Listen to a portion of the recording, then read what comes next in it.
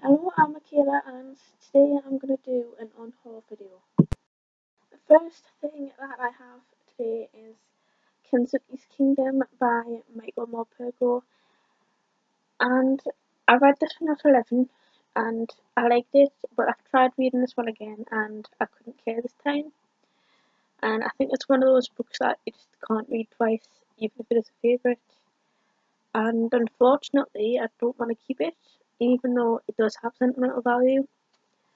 I think some other child can read this another time, and maybe my nephew or someone else.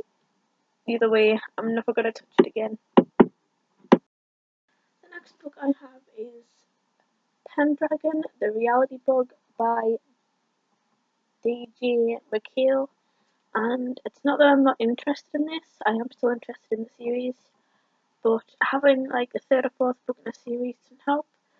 So at some point I will buy the first book, but someone can have this one until I get there and want to start the series. The next book that I have is When Dimple Met Rishi, and as much as I liked this book, I'm not gonna touch it again, and it has no sentimental value, and someone else can have this and it'll probably go to a charity shop.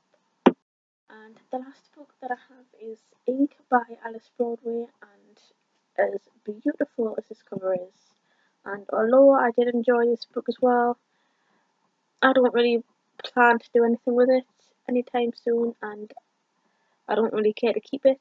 And someone else can have this, and hopefully will enjoy it too, and hold more value for it overall. And I hope you've enjoyed this video, and thanks for watching.